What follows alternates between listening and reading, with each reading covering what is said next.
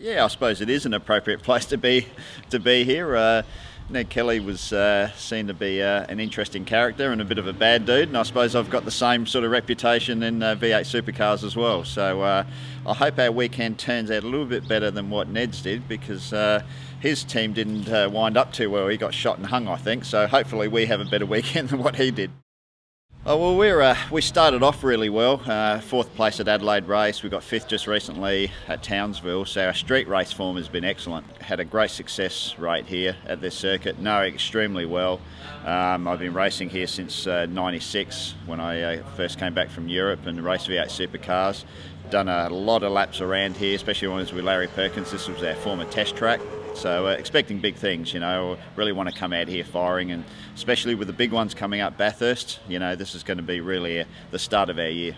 Winton's one of our smaller circuits that we visit, especially when we've come off the backs of the likes of Texas race, which is a enormous circuit. But then again, that's why the fans love it. You know, they come out here and they can see the whole circuit from one vantage point, and the field normally bunches up pretty tight. And when you've got a tight field of 28 V8 Supercars with a few loose drivers mixed in there as well, normally there's a few door handles getting rubbed, which is great. The rolling restarts in the races have been is a very American system of starting races, a little bit NASCAR, and there's no doubt about it on a small circuit. This is the first time on a tight, twisty circuit that we're going to have the rolling start, and there was no doubt about it. There is going to be some mayhem in the middle to the back of the pack as well.